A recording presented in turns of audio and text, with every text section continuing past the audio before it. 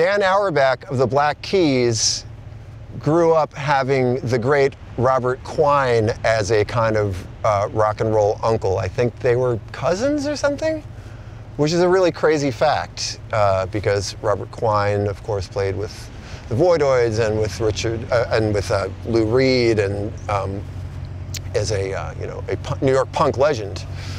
Dan Auerbach took his duo, the Black Keys, from Ohio into super duper duper stardom, and I've known that fool forever, and he's always been a really deep head. He's turned me on to so much cool music, and he was kind enough years ago to have me over, and we chopped it up. I think I asked him, yeah, he's showed me how to play slide.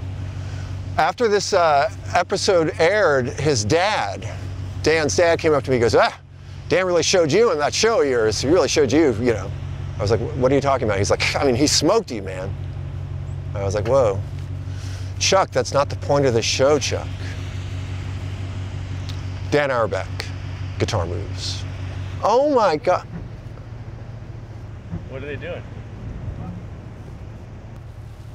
You saw some hawks fucking above your house? And you just saw some dolphins fucking out here? Yep. Hey!